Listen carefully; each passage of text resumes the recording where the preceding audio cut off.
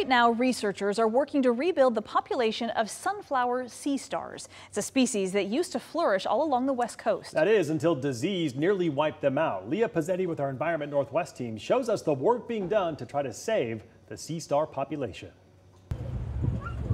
There is one main focus at this University of Washington Friday Harbor Research Lab. So I'm just touching their little arm tips to wake them up. Here, it's all about sea stars. Yes. In this tank are full-grown adults. So these are our wild-caught adult stars that were caught in 2019. Vanessa Valdez is a research assistant here and shows off not just these large adults, but smaller, younger sea stars. They're of varying sizes, and they each come from different genetic crosses. All of these are each creating a lifeline. The reason that we're raising this specific species is because they're endangered.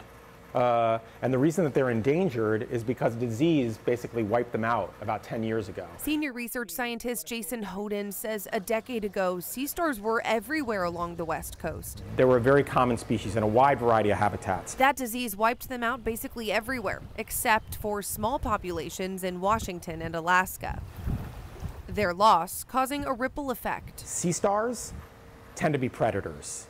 And what we've learned, ecologists have learned over the last many decades, is that predators are actually really, really important for maintaining biodiversity. When you lose top predators in ecosystems, the ecosystem goes haywire. So using that small population here as a base, UW is leading research in replenishing the big population.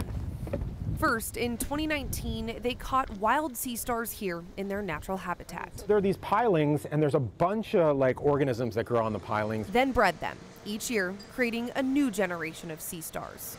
The scientists start with tens of thousands of larvae. We've got these buckets with rotating paddles to keep the larvae flowing around. After a few years, that dwindles to just a couple dozen, simply because they get too big and there's not enough space here. Our sort of eye on the prize, as it were, is to be thinking about the possibility of reintroducing this species into areas like California where it disappeared. So what we're trying to do on a small scale is sort of give an idea of how one could maybe develop a larger facility in a place like California to raise thousands of these stars for possible release back into the wild. And the larvae they don't have space for in the lab, they release into the sea. Bon voyage! Even though the chance of survival is low, hope they make it. They give them a shot.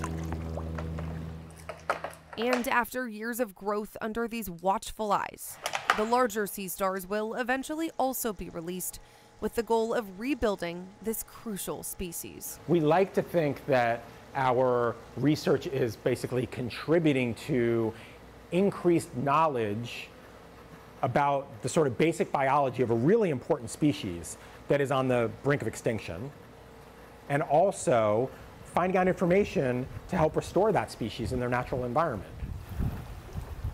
Scientists have yet to release any of those lab-grown sea stars into the wild. They plan to do that this summer. Also in the works, federal support. Right now, sea stars are being considered to be listed as threatened under the Endangered Species Act. A decision on that is expected to come this summer. For Environment Northwest, I'm meteorologist Leah Pizzetti.